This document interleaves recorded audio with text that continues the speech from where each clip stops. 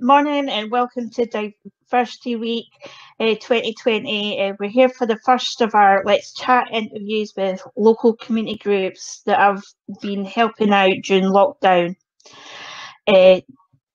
My name's Lisa McDonald and I'm Operations Assistant with the Fife Centre of Equalities. Today I have Elric, who works alongside me, who will do all the techie stuff for me, and popping in with questions that you may wish to ask via Facebook. We've also got Leslie, who is our interpreter for the day, and we have guest Gail from Leslie Community Pantry, and Nidey and Shirley from Food for Your Future. Okay, so today we're going to discuss how these two groups started and everything. So Gail, would you like to introduce yourself and hear some background about what Leslie Community Pantry does? Yeah, so my name's Gail Wilson and I'm one of the lead volunteers for Leslie Community Pantry. About 3 weeks into lockdown, I put it out there on our community Facebook to know the hardship just now, and I want to try and do something. Does anybody have any ideas, or anybody would like to help?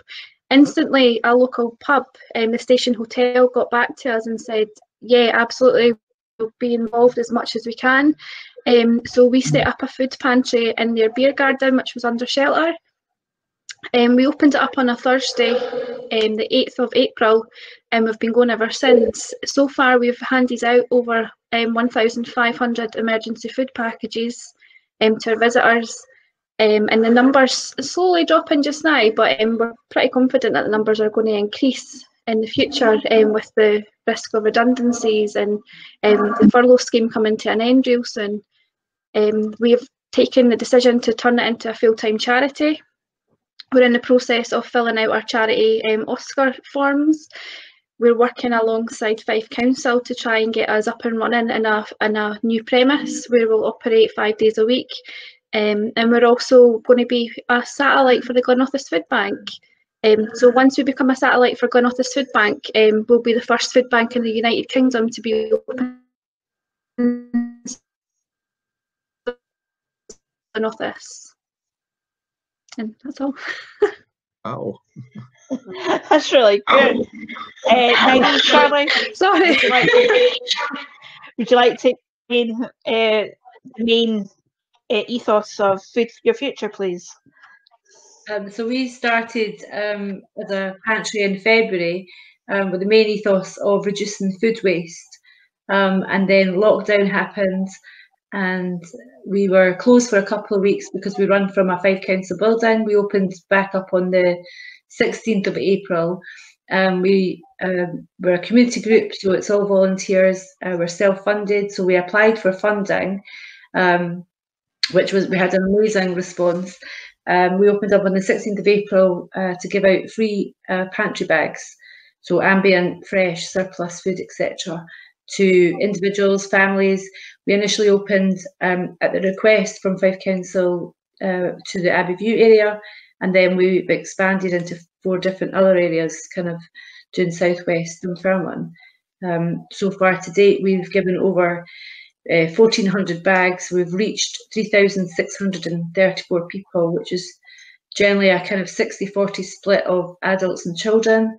And we've given out probably over about 40 tons of food, probably much more than that. But yeah, it's been amazing, the response that we've received. We run on a Thursday. People register for the bags on a Wednesday. We're just waiting to kind of hear when we can get back into the building, when we're allowed people back in to continue our pantry as normal. The demand for the signing up of new members has been amazing. We've tripled our membership kind of in the last few weeks. People wanting to come in and actually kind of, you know, select the food themselves. So we're just waiting for that to happen. That's really good, hearing those type of numbers for people that want to get, you know, asking for that type of help and getting involved in it. Yeah, it's been amazing, and a lot of them are interested in the food waste side of it as well. So this week is Zero Waste Week. So on our Facebook page, you'll find lots of information on helping reduce your food waste. It's not just about helping people budget better or getting free food. It's also about reducing the amount of food that gets sent to landfill. So. Like, sorry, we can't hear you. You're breaking up. Sometimes Lisa's connection drops, so that's why I'm here for backup. I was going to ask you a question. Is it, how many tons of food did you mention? So we've given out over 40 tons of food in the last, well, since the 16th of April. That's so much. And you would say, so is it all of that from avoiding waste as well? So food that would have been wasted, or? A lot of it will be surplus food that we collect from supermarkets, etc. We have been buying food as well, the ambient side of it, to help people. So yeah, it's a mixture of both. So, is this something that you think is happening quite a lot, that people don't realize that they could actually prevent, or because that sounds like a massive amount of waste that we don't even talk about very often. So in 2019 figures from wrap.org, in the UK, 6.6 million tons of household food was put to landfill, and 70% of that was probably perfectly still edible. And that equates to about £340 per family or per household per year. You could have a week's holiday for that. That's incredible. Oh my gosh. What about you, Gail? So you're saying that you're going to be settled as like basically linked as a satellite in Glen Rothes. Is food waste something that you do actually keep in sight, or? It's not something that we're doing at the moment. We operate Monday to Friday, and if we had any fresh produce by the Friday night, we were then handing it over to a community pantry that was open on a Saturday. So we're passing food around, trying to make sure that it gets used, because we know there's a lot of families in need of food, and there's nothing worse than putting it in the bin. So any fresh soup packs or fruit and veg, we would hand over to the Strollers community pantry in Glen Rothes. But going forward with the food bank, I know the food bank are very much trying to do zero waste and they weigh their food and things like that as well. So we'll be following their protocol and doing all that. Fair enough. Just to make sure. Oh, sorry, the sound sounds like it's cutting. But is it still possible to sign up then to both your projects at the moment? And actually, if anyone wants to find out, actually sign up to the list, or is it that you got loads of waiting lists going on? Or so Leslie Community Pantry is open to anybody. We're open Monday to Friday, 10 till 5, and you can just come into the Station Hotel in Leslie, pick a bag and take what you need. There's no registration forms or anything like that at the moment. Going forward, it will be something that we will be implementing when we get to charity status. But just now, it's just a community project where like local supermarkets and Fife Council are really good with us, and they deliver us lots of fresh produce and like cupboard essentials. So the community can just come along and take what they need. And if it stops someone having to get on a bus going down to Asda's, then that's fine with us. Yeah. And what? So how has it been for yourselves and for the volunteers? Because obviously you had to stay safe at the same time as everyone must have been a bit worried about how to avoid contracting COVID, but also balancing that with actually we need to help, we need to do something here. So how has it been getting that together? A lot of our volunteers have been really grateful for the opportunity to do this, because a lot of them are elderly or live by themselves. So they would have been like isolated within their own home. Volunteering at the pantries, giving them an opportunity to like still chat with other people and see other people. So they've been Excellent. That's Lisa's back. Can you hear us, Lisa? Yes, sorry guys. Connection as usual here. That's why there's two of us. I was just asking Gail about basically whether people can still connect, but I was also wondering about there's all these new projects that we all have started across Fife since lockdown, and there's this thing about we really want to help out, but we got to make sure to be safe as well, and it's a tension between the two of them. I was going to ask, Nairi, what about your side? How many volunteers do you have? How do you keep safe? Well, there's 6 volunteers that run our pantry, and on a Wednesday at the moment there's about 4 to 6 of us on a Wednesday. We go into the Fife Council building. That's where we make up the ambient food bags, and then on the Thursday, because obviously we're not allowed in the Fife Council building, we operate from outside in the car park. So we're obviously all social distancing. We've got the markers set out for the 2 metre distancing out in the car park, and they're all given slots. So when they phone up and register on a Wednesday, they're given a time slot. So it's normally 12 within every 15 minutes. And they come up, and then it's only the set 12 people that's allowed in the car park. To collect, and then obviously social distance, and obviously come up and collect our bags. We put them on the table. We can step back and keeping ourselves safe, keeping them safe as well. Yeah, that's amazing. So, what about, sorry, Lisa, sorry, I could lose a question. No, go ahead. The question that I was trying to say before my connection really rudely interrupted us was that because of lockdown and because we're going through this sort of pandemic, do you feel that people are embracing these community pantries more now than they were before? You know, people are not scared to go to them, ask for help. Now they're willing to go and ask for this type of help now. I think it's become less stigmatized, if you like. There's still some people, I think, that kind of wouldn't come, but until you explain kind of, you know, what we actually are about, then it kind of softens. But yeah, I mean, as I said before, the demand that we've had for membership has increased by about three times the amount of members that we already had signed up. And going forward, what Gail said earlier, kind of coming into October, we don't know what's going to happen with furlough. More people are going to become unemployed. Families are going to struggle even harder. So it's just about kind of, you know, trying to kind of ease that a little bit, let them help budget better, give them a kind of good, nutritious, healthy food option without the supermarket prices, obviously. So yeah. Gail, what do you feel when people go to your pantry?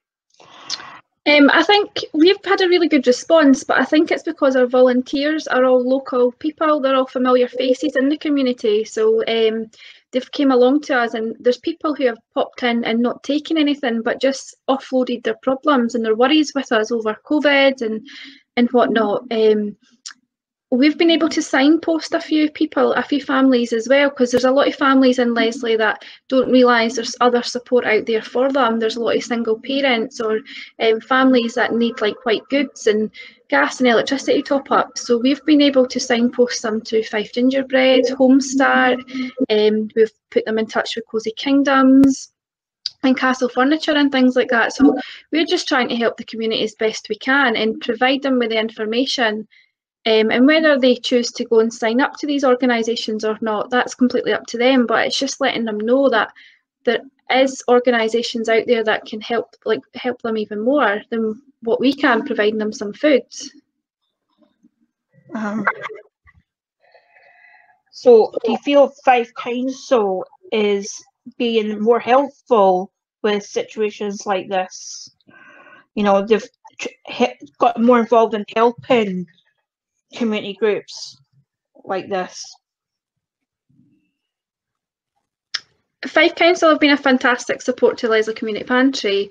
They do a weekly delivery to us on a Tuesday morning, and they have done from maybe about 4 weeks into starting up. They have been fantastic with the community pantry. They put us in contact with the food bank as well to see about a collaboration with the satellite. So that's all thanks to them for doing that. You think that the Glenrothes Food Bank stands alone, but no, they were more than keen to come along and have a base in Leslie, because there is a massive need for something like this in Leslie. It's a very small village with about 3,500 people, but it's also a very, very deprived area. Yeah, and especially the distance between Leslie and their main venue for the Glenrothes Food Bank. You know, people might have to walk that distance and everything. Yeah, definitely. I walked it with my children. My children were on scooters, but I was just curious to see like how long it actually is. It took us 35 minutes to walk up there. I'm quite able-bodied, and my children were scooting along on scooters. But if you're a single parent with a baby in a buggy and toddlers walking behind, or if you have a disability, like getting up to the food bank's not always feasible for them to do so. Bus routes, I think you need to get 2 buses to get to the food bank in Glenrothes. And like if you might just not have the funds to pay for your bus fare up there. Yeah, so it's definitely going to be a great thing for the Leslie community, us working in collaboration with the food bank and having it down there. We'll still operate our pantry, but it'll be smaller scaled, and we'll be doing other things within the community. Like our aim is to bring back like Leslie Gala, have like a really good Christmas light switch on and things like that for the children. that sounds really good. Nidhi, Shirley, you were talking about how you have the car park and, you know, for safety reasons, you know, the way how they got to the table, you stand back, they let them collect and everything. But do you offer, like, for people, I'm just thinking there, for people that are not able-bodied, do you offer help for them so that, you know, taking stuff to people's doors? Normally people that come that are not able, they're maybe on like walking sticks or not great on their feet. If their husband or maybe come in their car and they'll park at the side of the road, yeah, we'll help them to their cars with the bags. We don't really have anybody that really comes that wouldn't be able to carry the bags themselves. Do you know, most of them are actually able to carry. Or they sit in the car and somebody will come and collect it, kind of, you know, for them. But yeah, it's not really been an issue. No. At the beginning, we were doing deliveries, kind of out with the area for our current members, but then obviously kind of eased a little bit. So we always have all the information for track and trace to keep ourselves and all the attendees safe. So we then said that, you know, they could come down themselves, and once bus kind of services restarted.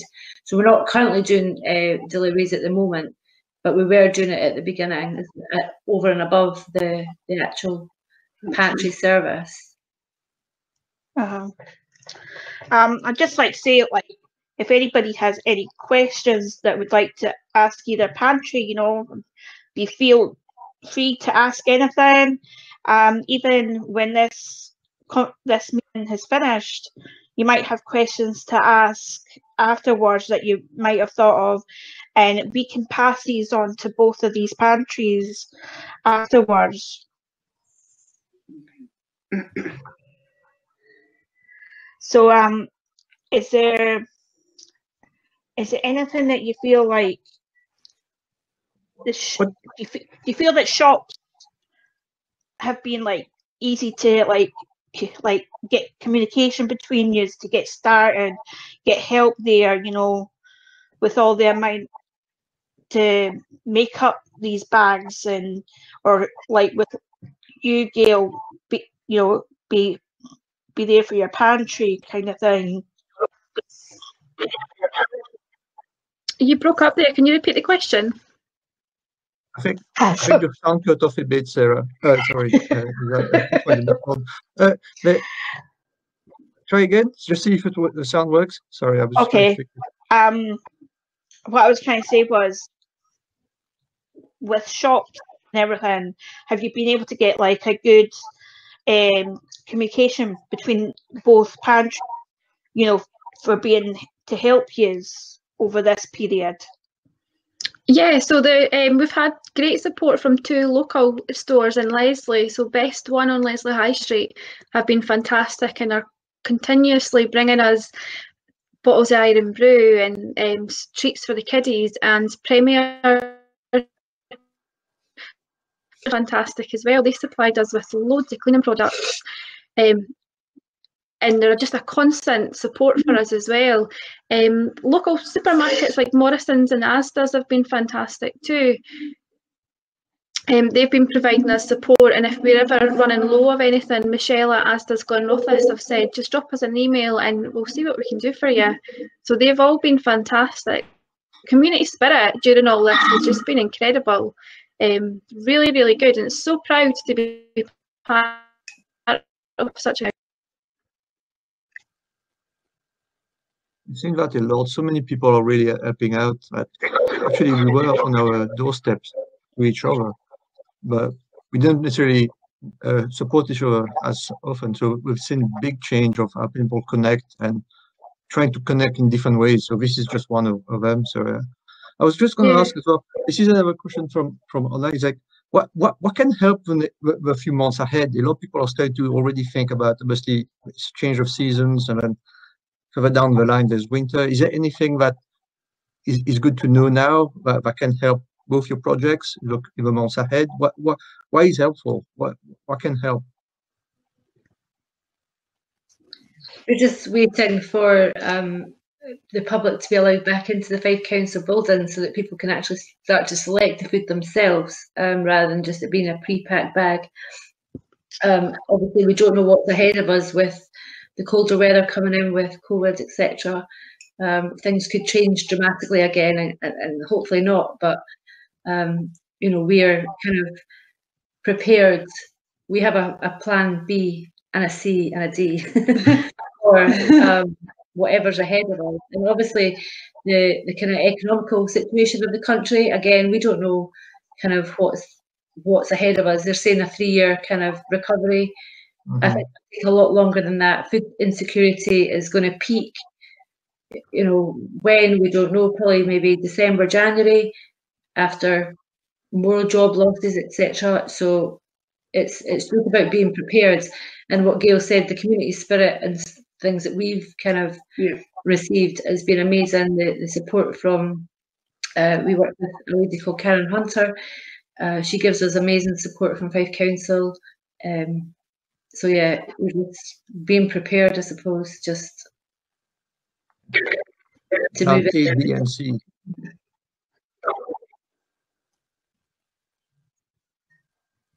Oh, so the sound just jumped. Sorry.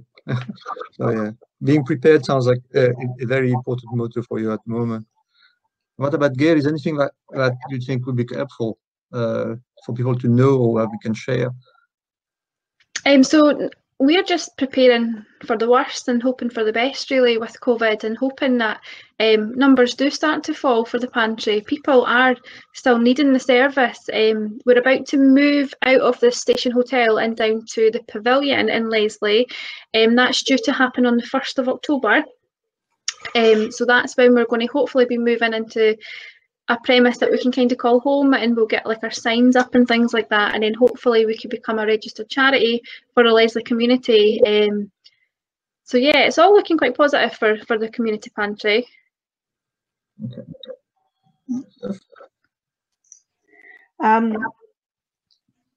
Is there any other help that you think should be out there for people? You know, if a second wave of this virus does, you know, come around, kind of thing, you know, what extra help do you think could be offered? I think the kind of welfare side of it just is quite hard. It was very hard for people to access kind of services in the welfare sector at the beginning of lockdown, and we had a lot of people, so we were signposting, trying to signpost people to the right kind of places when they were coming along asking about gas, electric, and this, that and the other. People as far away as Lochgelly were getting in contact with us, and we'd always try and something in their area.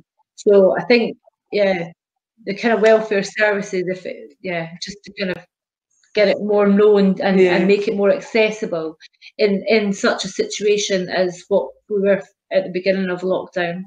I think mainly for me personally, I always think like the elderly, there's when the shielding boxes were coming out, there was a lot, unless you were actually shielding, you were entitled to them, but a lot of elderly that can't get out and about, like my mum and dad, for instance, depend on family to obviously go and get shopping, but then could be entitled to like these obviously community pantries that obviously can't obviously get out and about, but obviously aren't entitled to a shielding box either.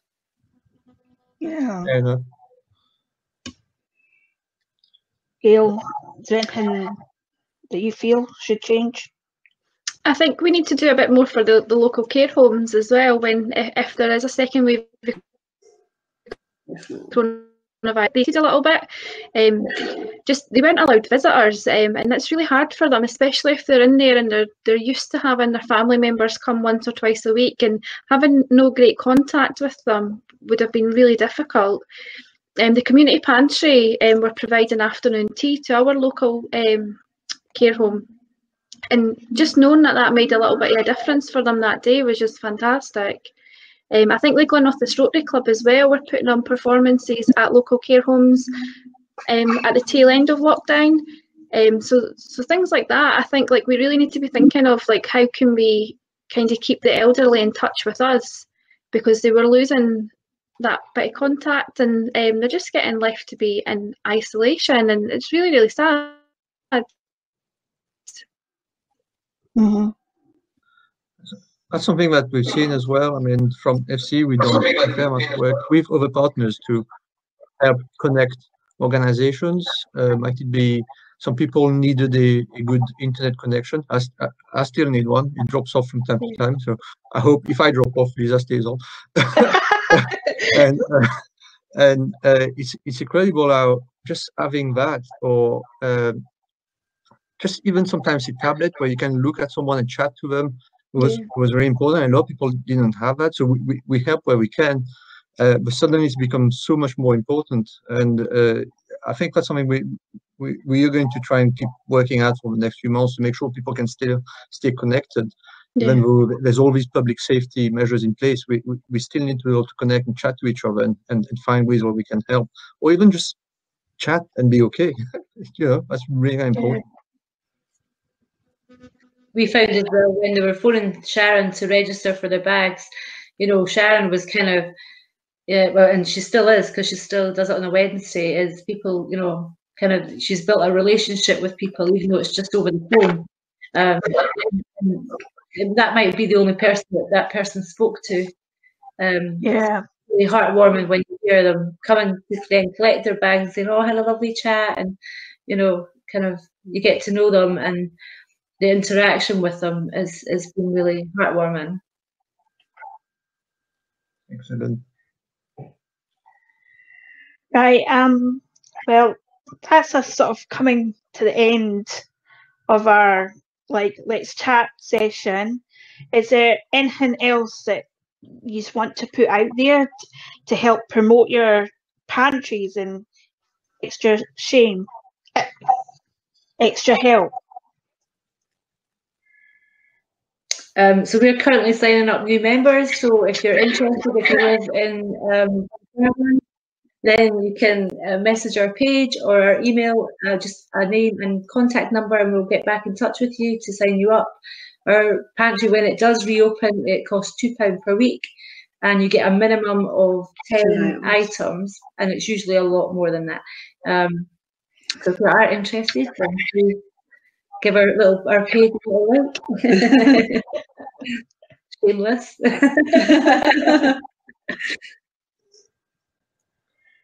Gail, is there anything you want to share about Leslie Community Pantry? So we're open Monday to Friday, 10 till 5 p.m. And we're open to the Leslie community, for everybody. Anyone's welcome along to take what they're needing. We do ask that they only take what they need. But yeah, it's open to everybody. Okay, thank you. Really So great. I'd like to thank Shirley and Nairi from Food for Your Future. I'd like to thank Gail from Leslie Community Pantry. I'd also like to thank Leslie for interpreting today, and Elric for keep going while I was cut off today. So today at 1 o'clock on our Diversity Week Fife Facebook page, we have Sadie Brecken, who's an accordion player. So if you want to come back to our page and hear him play some music, you know, that would be great.